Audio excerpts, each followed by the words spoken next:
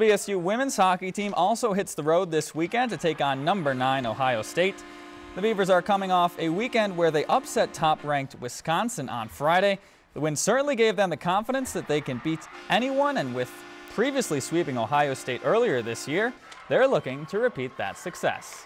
I think last Friday was really exciting for our entire team, and we were hoping for a better outcome on Saturday, but for our team and at this point in the season, I think it's really beneficial for us, and it gives us a lot of energy going to Ohio this next week. It's going to be a tough battle. I mean, we beat them once this season or twice this season, but they didn't forget that, that's for sure. And so we're going to have to come out hard, and coming off a loss from Saturday, just kind of realize it's going to take everybody, take a lot of energy, and I thought that was something we maybe didn't bring as much on Saturday, so I think it's something we're going to learn from. The Buckeyes shut out St. Cloud State in both their wins last weekend, and the Beavers enter this week's series 5 points back of Duluth for the right to host a home playoff series. If you enjoyed this segment of Lakeland News, please consider making a tax-deductible contribution to Lakeland PBS.